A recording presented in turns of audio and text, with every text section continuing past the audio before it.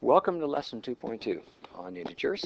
In this lesson, we're going to learn how to add integers with tiles. Now, previously, you were introduced to how to actually represent represent integers with tiles, and we learned that there's three things you should know. The first is that a positive tile is represented by an open square.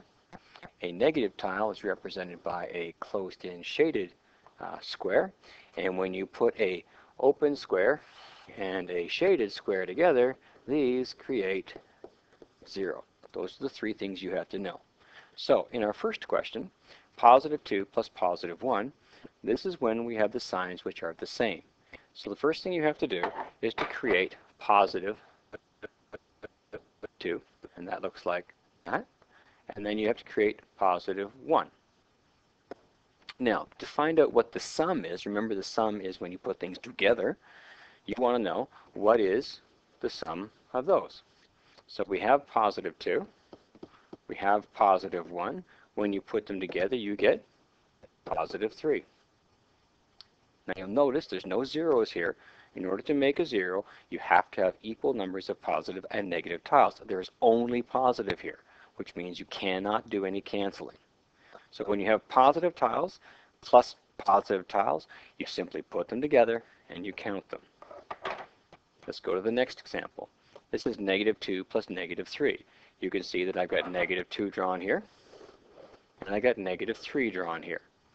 The sum of negative 2 and negative 3 is what happens when you put them together. And I've drawn them over here together. You won't be doing that. You'll just keep them on the left-hand side here. But you can see that the answer is negative 5. So, in words, what happens when you have to add tiles or add integers that have the same sign? Let's put it down this way. When you add integers with the same sign,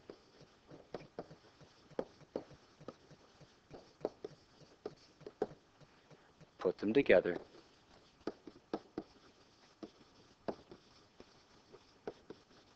and count them.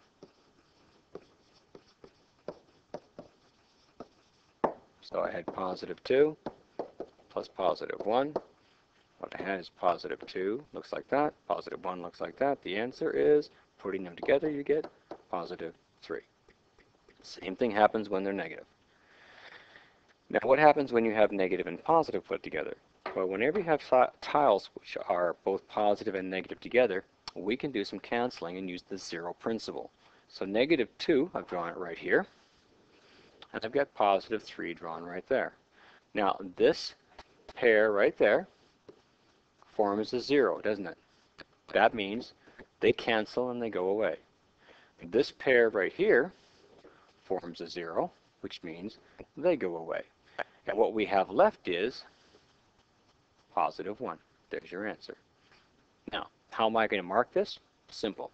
Did you represent negative 2 correctly with tiles? Did you represent positive 3 correctly with tiles? Did you circle and tell me what goes away? If you did, good. And then you tell me what's left. If you did, you got that. So this question would have been worth 4 marks. All right. Now, I'm going to go to the next example. Negative 4 plus positive 2.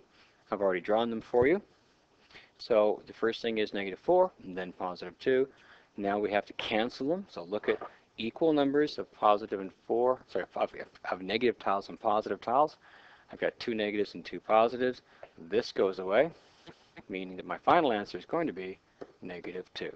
So did you draw negative 4? Did you draw positive 2? Did you cancel? Did you tell me what's left for easy marks? Okay, so I'm going to load up a different program here, and we're going to work in color. Okay, and on this particular program, I've got negative, which are represented by red, and I have positive, which are represented by yellow tiles. This is the same as your textbook.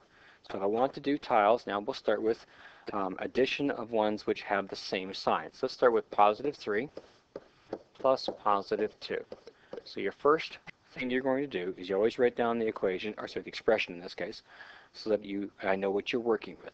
Next, you're going to take and represent positive 3. Now remember, positives are yellow from the textbook, so there is positive 3. Positive 2 looks like this. And now your final answer is to take and tell me what's there. Because they're both positive, there's nothing that can cancel, you end up having positive 5. So how am I going to mark it? Did you represent positive 3? Yes. Did you represent positive 2? Yes. Did you tell me what's there? Yes. Final answer, 5. Okay? So now let's do another one which has negatives. In this case, negative 6 plus negative 4.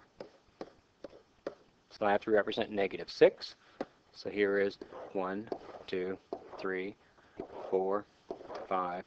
Here's my negative 6.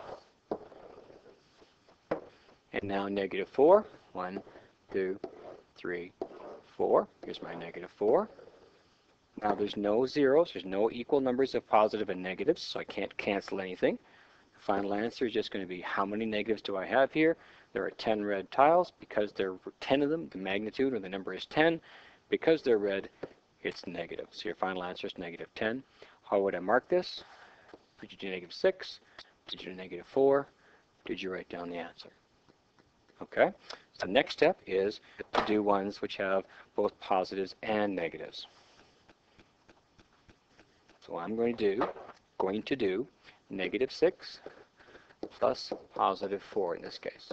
So my first goal is to represent negative 6, just like I did before. Here's negative 6. Come on, these silly things. And negative 4. Those are positive 4, I guess. So here's 1, 2, 3, and 4. And here's positive 4. So now I have positives and negatives. Now I can start making zeros. These two will make a 0, those two will make a 0, those two will make a 0, and those two will make a 0. So what happens here is I have these 4 negatives and 4 positives, which give me 0. And of course my final answer is negative 2. So how am I going to mark it? Did you represent negative 6 correctly? Check. Did you represent positive 4 correctly? Check. Did you cancel correctly? Check. Did you tell me what was left over? Check. 4 marks. Okay. I'm going to do a couple more examples and then you will have an opportunity to practice. Okay, so let's have you try this one. I want you to do negative 3 plus negative 2. Pause the recording, and on a piece of paper, I want you to take and draw the tiles and solve that. See if you can get all the marks. Okay. First thing you need to do is to draw negative 2. Sorry, negative 3. Here is negative 3. And now I have to draw negative 2. Notice there's no positives here. Nothing cancels. Final answer, I've got 3 negative tiles and 2 negative tiles. I have 5 negative tiles there. There's your answer. Did you represent negative 3 correctly? Did you represent negative 2 correctly? Did you tell me what the sum was? There you go. Okay. I'd like you to try the next one. Let's have you do positive 4 plus positive 3. Pause the recording and complete that question. Okay, here we go. First thing you need to do is positive 4. 1, 2, 3, and 4. So there's my representation of positive 4. And now I need to represent positive 3. 1, 2, and 3. Here's positive 3. Come on. Positive 3. So there's no red tiles, so nothing can cancel. Final answer, positive 7. You simply put these tiles and these tiles together. There are 7 of them. So did you represent positive 4? Did you represent positive 3? Did you tell me what they were? Okay, let's have you try ones now which have positives and negatives. So our first step, I want you to do negative 5 plus positive 1. Pause the recording and do this question for me. Okay, so the first thing you needed to do is negative 5. 1, 2, 3, 4, 5. So you should have drawn 5 negative tiles. And you should also have drawn 1 positive tile. Now, these form a 0, leaving you with negative 4. How do I mark it? Did you draw negative 5? Did you draw positive 1? Did you cancel? Did you tell me what's left? 4 marks. Okay. That brings us to your assignment. Actually, I guess we're at the bottom of it. Okay, so go do the assignment. Hopefully, if you have any questions, you can talk to me.